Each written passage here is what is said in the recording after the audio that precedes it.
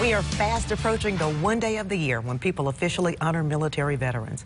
You know, veteran problems, they are issues for 365 days of the year, however. Yeah, many of our men and women who wore the uniform return from service so isolated, detached from society, they are not aware of all the programs available to help them. And it's why Local 24 News reporter Mike Matthews checked out the VA's town hall today. It's local in Memphis.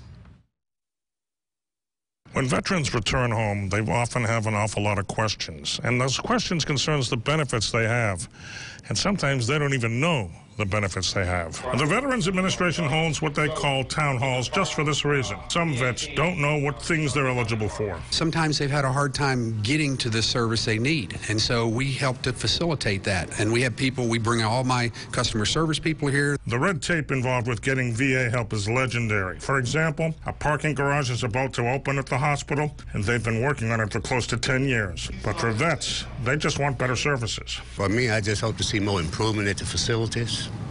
You know, and pretty much that's the only thing I see. He might be surprised to know that the head man at the hospital wants to hear those comments, wants to hear the criticism. He says it's often the only way to try and improve conditions at what has been ranked as one of the worst VA hospitals in the country. Me being a veteran myself of 30 years in the United States Army, I feel like I got a little bit of the pulse of the veteran here, and I think their voice is very well heard, especially, you know, I get a lot of them that actually personally seek me out when I'm in the hospital, because I walk around, I go out and see people, and they don't feel shy at all. The difficulty in returning home is still one of the toughest issues a veteran has to deal with, but at least people aren't ashamed to admit it, Dunning says. On the other hand, they need to know about all the things they're eligible for, even the obvious things. I don't think even all veterans are aware that they could be eligible to be buried in a veterans cemetery, so we want to get that word out. The VA does this all the time, and they say they will continue to do it to try to help when possible. It's that important to them.